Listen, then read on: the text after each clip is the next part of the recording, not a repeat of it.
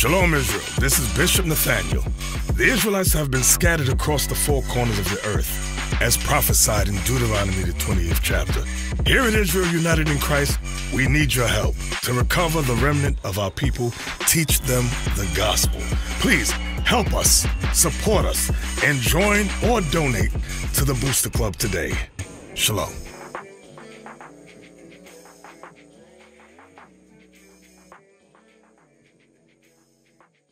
Well, we don't have our own government, our own military, rule our own people, have our own currency. Read it again. Thy righteousness is an everlasting righteousness, and thy law is the truth. God's law is the truth. And that's what we are here for tonight. We are here to bring you the truth according to the Bible. We're here to bring you God's laws, statutes, and commandments so you may get it right and come back to the Father. We are here to bring you the truth of the Bible, to bring you back to repentance, to understand who you are according to the Bible. Book of Acts, chapter 3, and verse 19. Hey, bro, right there with the orange hat. Hey, bro, can you hear me? Let me ask you a question, bro. What's your nationality? What's my nationality? Yeah, what's your race in society? What would you say? You be considered what? What people do you come from? What race of people do you come from? In between right now. In between what? Give me some understanding what you mean by you in between. In between what? What? Between what two things? I mean, one of my co-workers giving me some information about you guys. Okay. What's the information he gave? Okay, but what's the information? What did he say? What did he say? Yeah, what did he tell you? He was telling me about this show. Okay, what about? And where we came from, y'all. Okay, so where did he tell you we came from? Israel. Okay, that's correct. We did come from Israel. Now, how did we get to America? If we came from Israel, right, how are we in America today? How's our people in America? We've been here almost over 400 years, right? So if we're from Israel originally, how are we now in America and been here for so long? That I don't know. Okay, so back to my original question, right? In this society, they would call you a what? Okay, African American. Now, is African American, is that nation in the Bible? No. Okay. Africa and America are two different names that come from two different so-called white men, two Italians. Leo Scipio Africanus was a Roman general, and Amerigo Vespucci was an Italian navigator. Those names, Africa and America, are their names. How is it that two so-called white men's names are on our people as a race? Can you help me make sense to me? How do we, as a race of people, a so-called black people, right? How do we have the names of two white men? Yeah, go ahead, bro. Right, that's what I'm trying to find out. I'm trying to understand where you brothers at. Well, how did we get here? Do you know how we got here? You know? We were forced to come here, that's correct. And the Bible documents that. We're going to bring that out. Read this again. Read that. Give me, matter of fact, give me the home plan. Give me Galatians. So the brother said we're from Israel, right? So guess what? We out here to prove all things according to the Bible. Not what I think, not what this brother think, but what the Bible says. So let's see if the Bible says that we come from the land of Israel. Let's read that. So that's what we out here to find out. We out here to find out what's the truth of our people. Because our people don't know. We subscribe to names like black, like African American, like the brother said. Those are slave names. Those are not real nations of people. We don't come from those nations. Read that. The book of Galatians, chapter 4, verse 26. But Jerusalem, which is above, is free. So the Bible says Jerusalem is above, is free. And y'all brothers listening? Check this out. Y'all listening? Read. But Jerusalem, which is above, is free, which is the mother of us all. So the Bible says that Jerusalem, Israel, is the mother of us all. Read it again. Galatians, chapter 4, verse 26. But Jerusalem, which is above, is free, which is the mother of us all. So, bro, in the orange hat, hey, bro, so according to the Bible, Israel, Jerusalem is the motherland. So guess what? We come from the motherland. That's correct. We are from Jerusalem, Israel. That's where we from. You understand? So now the brother said, how do we get to America, right? So you so-called blacks, you so-called African Americans, you so-called Hispanics, you so-called Native Americans, we're going to find out through the Bible what's your true nationality. Because it's not those names that I just mentioned. Bring it out. Give me Deuteronomy 28. Matter of fact, give me Deuteronomy 1:1. Let's get an understanding of who we are according to the Bible. The book of Deuteronomy, chapter 1. That's right. 1. Read. These be the words which Moses spake unto all Israel. So if anybody out here that's an earshot, if you have any understanding of the Bible or any history of the Bible, Moses is a pivotal character in the Bible. He's a pivotal man in the salvation of the Israelites. So in this verse, it says that Moses is speaking to the Israelites. Read it again. These be the words which Moses spake unto all Israel. So we are in the book of Deuteronomy. It says that these be the words, being the words in the book of Deuteronomy, are the words that Moses spake to all Israel. Read it again. Deuteronomy chapter 1, verse 1. Read. These be the words which Moses spake unto all Israel. Read. On this side Jordan in the wilderness. So it says he spoke to Israel. He didn't speak to no other nation of people. So the words that we're going to read in Deuteronomy are not spoken to the so-called Chinese man, to the so-called Arab man, to the so-called white man. It's spoken and addressed to the children of Israel. Now give me Deuteronomy 28 and verse 1.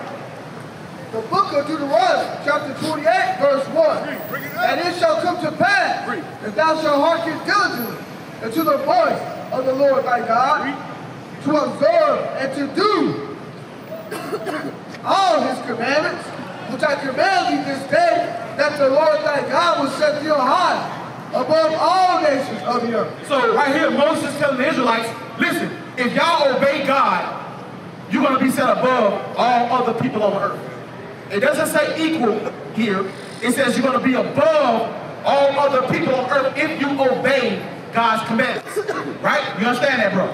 Okay, so that's the positive of this contract that's being made right now between the Most High God and the children of Israel, Moses acting as the mediator. You understand? Now give me verse 15. Let's see the flip side of what happens if you break the contract, right? Read. Verse 15. But it shall come to pass that thou wilt not hearken unto the voice of the Lord thy God. So it says if you don't listen to God, this is what's going to happen. Read. To observe, to do all his commandments and his statutes which I command thee this day, that all these curses shall come upon thee and overtake thee. So God tells Moses, tell the Israelites, if you disobey him, curses will come upon you. Brother, let me ask you a question. What is a curse? Is that a positive thing or a negative thing? Negative thing. Say it again. What is a curse? Is a curse good or bad? It's bad, right? So Moses tells the Israelites, if y'all disobey God, curses will come upon you. Read it again. But it shall come to pass that thou wilt not hearken unto the voice of the Lord thy God, to observe to do all his commandments and his statutes, which I command thee this day, that all these curses shall come upon thee and overtake thee. So God tells the Israelites, if you disobey me, curses will come, right? So we're going to read curses that are going to befall Israel, right? And we're going to see who the curses apply to, right? Because remember in 1:1 it says that Moses only talking to the Israelites, right? So he's not talking to everybody, right? So the curses are going to only apply to one nation of people. Read that. Deuteronomy chapter 28 and verse 16. Cursed shall not be in the city. So one of the first curses that God says, you're going to be cursed in the city. Read it again. Cursed shall not be in the city. So let me ask you a question, bro. All y'all over there can hear me if y'all paying attention. Who is cursed in the city? Who lives majority in the worst parts of the city? What people? What people, that's the question. What people live in the ghettos, the slums, heavy drug traffic, heavy violence, single parent households, no low income, low education? Who lives lives in those areas in the city? What people? Bring it out. Think about it, bro. If were you born in America, bro? Where you from? Where? What part of Africa, bro? Say it again? West Africa. So, how long you been in America? Okay, so when you walk around America, anywhere in the earth, in the cities of America, are ghettos, right? You ever heard of a ghetto? You ever heard of a ghetto? A slum, right? In America, we have ghettos and slums. What people are primarily in those slums? So-called black people and Hispanics, right?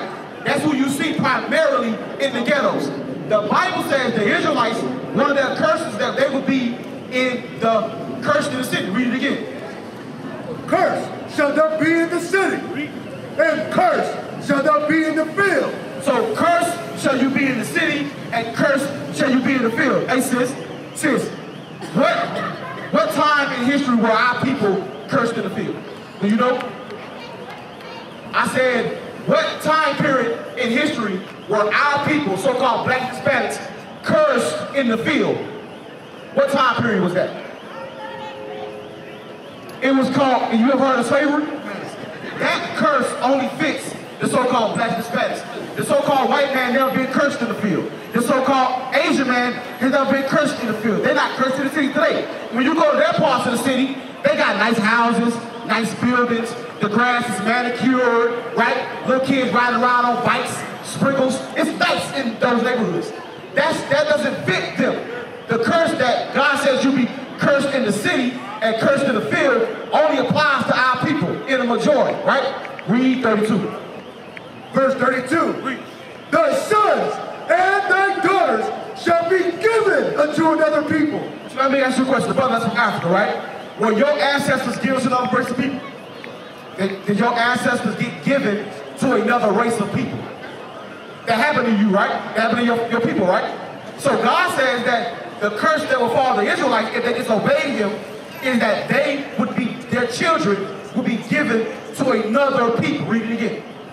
Thy sons and thy daughters shall be given unto another people. So the other people means another race of people. That happened in what we call slavery, what we know as the chattel slavery, where our sons and our daughters were given or sold away to other races of people, right? That's a curse, according to God, that would befall the Israelites if they disobeyed him, right? So now, as you can see, the curses are identifying the Israelites. That's what they're there for. Give me verse 46. Verse 46. And they shall be upon thee for a sign. So the they is the curses, is what we're talking about, the curses, right? It says, so they shall be for a sign. Let me ask you a question. What's the purpose of a sign? Hey, bro, can you come down? Come down, bro. I love you, bro. Come. What is the purpose of a sign? What would I need a sign for? What does it do for me? It's an identifying marker, right? I can look at the sign that's above you, right? It says CVS Pharmacy. That sign is telling me that that building is CVS Pharmacy. It's identifying the building or the business within the building. You understand? So the Bible says that the curses that God is telling Israel would happen to them would be for a sign, meaning it would identify them, right? Read it again. Deuteronomy 28 and verse 46. And they shall be upon thee for a sign and for a wonder. So it says the curse is going to be on the Israelites for a sign and for a wonder. Hey bro, let me ask y'all a question right quick. Y'all know who y'all are according to the Bible? Y'all know who y'all are according to the Bible. What's your nationality? What's your race? Huh? I can't hear you, bro. So, hey, brothers, any one of y'all, man, y'all come holler at us for, man. Give us about 5 minutes of y'all time, man. Come learn who you are according to the Bible. Come understand your true nationality. Come out of these false understanding. You what, bro? I'm down with brother for life. That nigga's tripping. So back to you, bro. So it says that the curse is going to be for a sign, right? So what we doing is we using the curses to see who they fit in the earth today, right? Because the Israelites, have you ever heard of a race called the Israelites? Have you ever heard that before? Have you ever heard of a race or a nation called the Israelites? Have you yourself ever heard that? Israelites. Not Israelis, no, Israelites. So, the reason why God has to leave the signs, because the Israelites don't know who they are. You understand? They don't have a clue to what people they come from, right? So that's why the signs are here. The curses are on them to identify them. Let's get another curse. Read down to 47. Verse 47. Because thou servest not the Lord thy God with joyfulness and with gladness of heart. So the Bible says because we, the Israelites, didn't serve God with joyfulness and gladness of heart. Read. For the abundance of all things. For everything in the earth. Right? Read.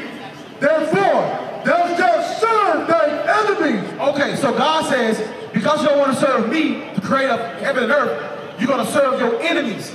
Did your ancestors serve an enemy? They didn't? They wasn't oppressed. Your ancestors weren't colonized in Africa. No? Yeah, like meaning another race came in and took over your land and your resources, and now they dominate you. Did that not happen to your ancestors? It did, right? So God says you're going to serve your enemies here, right? Meaning you're going to serve the ones that come and dominate you, right? Colonize you and oppress you. You're going to serve them. That happened to your ancestors, correct? Read it again. Therefore, shalt thou serve thy enemies, which the Lord shall send against thee. Not only are you going to serve your enemies, God's going to send them against you. You understand? The Bible says God's going to send the enemies against you.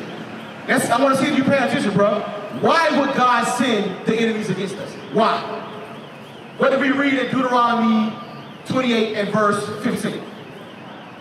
What did God say would happen for the curses to come on us? Let's read it. Let's go back. Let's read it again. Deuteronomy chapter 28 and verse 15. But it shall come to pass, if thou wilt not hearken unto the voice of the Lord thy God, to observe, to do all his commandments and his statutes, which I command thee this day, that all these curses shall come upon thee and overtake thee. So, now why did the curses come? Why did the curses come, bro? What did he just say? Because we disobeyed God's commandments. You understand? So, the reason why your enemies were sent by God is because our people disobeyed the commandments. Like we're doing today. We're disobeying God's commandments. You understand? Read, go back to 28 and verse 47 again. Verse 47. Because thou servest not the Lord thy God with joyfulness and with gladness of heart, for the abundance of all things. Therefore shalt thou serve thine enemies, which the Lord shall send against thee in hunger. So now it says, now God's going to tell you how you're going to serve him, right? He says you're going to serve him in hunger, right? Let me ask you a question. Your people, do you depend on your people for your food source? Meaning when you go get food, is it coming and produced and distributed by your own people or by another people? Right. God says you're going to serve your enemies in hunger, meaning for food. Read. In hunger, and in thirst. And in thirst. So, bro, when you want something to drink or water, do your people provide that, or do you go to another race to get water? It happens to your people, right? Read. And in nakedness. In nakedness, do your people produce the raw textiles to make clothes? Or do your people depend on another nation to ship in the materials for you to make clothes? That happens to your people, right? So this is identifying markers on the Israelites. If any people in the earth falls in these categories, they are the Israelites. You understand what I'm saying? Read that again. Therefore shalt thou serve thine enemies, which the Lord shall send against thee, in hunger, and in thirst, and in nakedness, and in want of all things. So then God gets more specific. He says, you're going to serve the other people, your enemies, he calls them, right? For everything, in the want of all things, right? When you want a license to drive a car, you have one of those? You don't? Okay. You pay rent? You pay rent? Do you pay rent to your brothers, or do you pay rent to another race? Right. You don't own anything you yourself or your people, right? So God says in the want of all things, And if you want a license, if you want to pay rent, if you got bills to pay, if you want to be born, if you have to bury someone that dies, all these things are provided by enemies. They're provided by the ones who put us in slavery. God in the Bible calls them our enemies. Today, we've been under the delusion that they are friends now. That the 400 years of slavery that we were under just miraculously went away, right? And then now, those same people who did these horrible things to our people, I don't know if you can see this sign, bro. I don't know if you can see this sign, but the lynching, the murder, the rape, right? The robbery, the colonization of our people, whether it's in this continent or in the continent of Africa, all over the earth. Now we believe that these people are our friends now, that somehow a zebra has changed the stripes. That's what our people are under the delusion of. That's why we out here, to take you out of that delusion, to make you understand that these people are your enemies, the ones who you now serve. Read it again. Therefore shalt thou serve thine enemies, which the Lord shall send against thee. So God calls them your enemies. I don't call them your enemies. The Bible says they're your enemies. Read on. In hunger, and in thirst, and in nakedness, and in want of all things. And he, so God says, and he, that same enemy, read, shall put a yoke of iron upon thy neck. So God says that same enemy gonna put a yoke of iron on your neck. Did your ancestors have yokes of iron on their neck at one point in time? Were they in chains, shackles and chains? No? Did it happen to your people? That's where you from. Hey, where you from? You say you from where now? In Africa? I can't hear you, bro. Hey, bro, you gotta come down. I can't hear you, bro. Hey, come down and talk. Bill with us, bro. I can't understand nothing you saying. My question was, where are you from in Africa? What part?